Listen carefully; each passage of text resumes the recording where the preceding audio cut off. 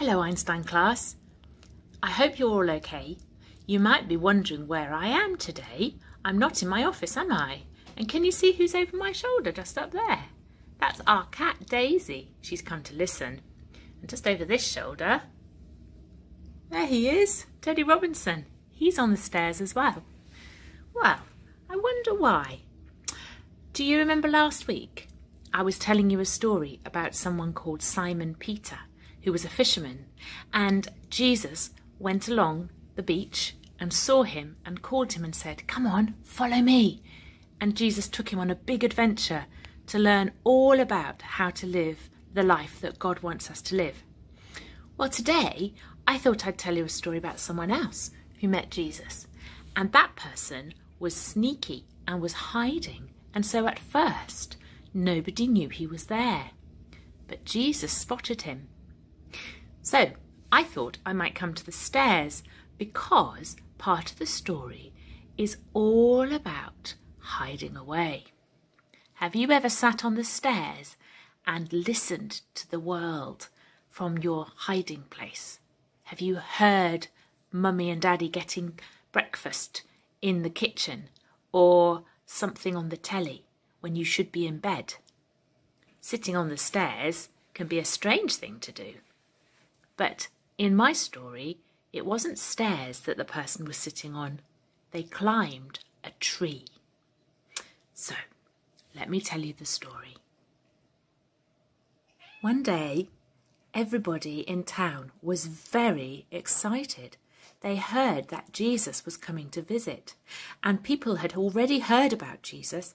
They heard that he was very kind, that he was very wise, and that he could make people well. He could help people who had problems, and that lots of people wanted to follow him. It was a bit like being a celebrity nowadays. Our friend, who was hiding up the tree, wasn't very popular. Nobody liked him very much.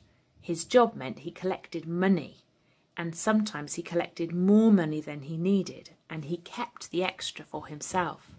So people didn't like him. He was also a very small little person, and he knew that if he was in the crowd, he wouldn't see Jesus. So he climbed a tree. He climbed up the tree and hid in the leaves like this, so no one would see him.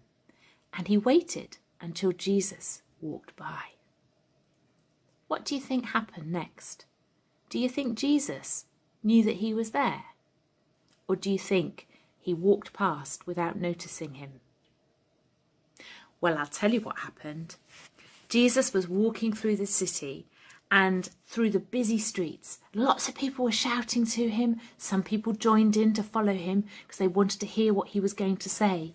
And suddenly Jesus stopped and he looked up into the tree and he said, "Hello, come down from there. I'm coming to your house for my dinner." What? Jesus spotted our friend who was hiding up in the tree straight away. So he had to go back to his house and get it ready to welcome Jesus.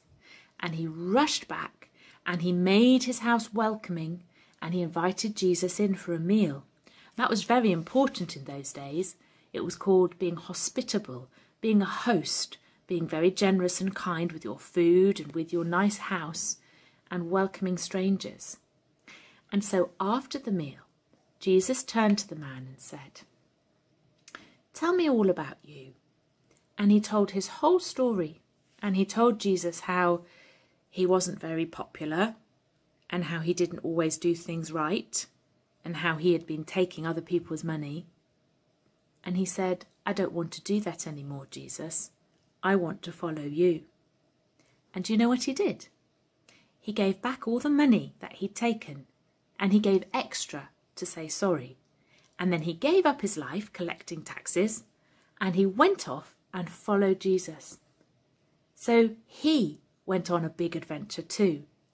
And his adventure is really important because it shows us that sometimes we are not the most popular person in the world. Sometimes we don't even do things right. Sometimes we can get things wrong. but Jesus still loves us and wants us to join him on his adventure.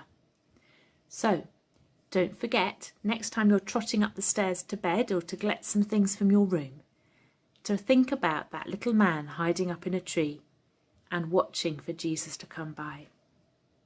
See you next week, and I hope soon I'll hear all about your adventures. Bye-bye.